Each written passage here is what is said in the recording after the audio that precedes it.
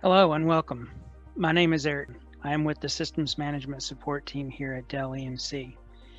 In this video, we are going to cover how to configure OpenManage Server Administrator, also known as OMSA, to use a custom JRE package, as opposed to the version that comes embedded with the install of OpenManage Server Administrator.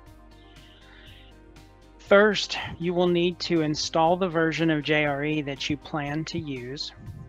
And once it is installed, you will need to log into OMSA as we've done here. Once you've logged into OMSA, if you click on the Preferences tab,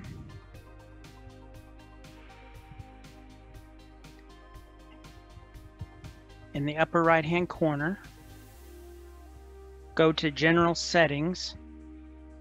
If you scroll down, you will see that under Java Runtime Environment, we have two options. One is to use the bundled JRE that is included with OMSA, and the second option is to use a system JRE. And this will be able to link us to the versions that we have installed. So if we click on this, we will see here that I have installed version 11.0.9 installed. I will click Apply. I will click OK to restart the web server. And then I'm given the option here to go ahead and restart the web server. So I click on the Restart Web Server, click OK.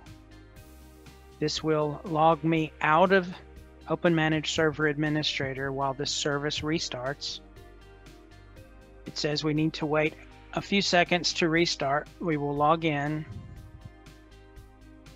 And once we log in, we will go back to the Preferences tab, go to General Settings, and we can see that we are currently using the 11.0.9 system JRE that's installed.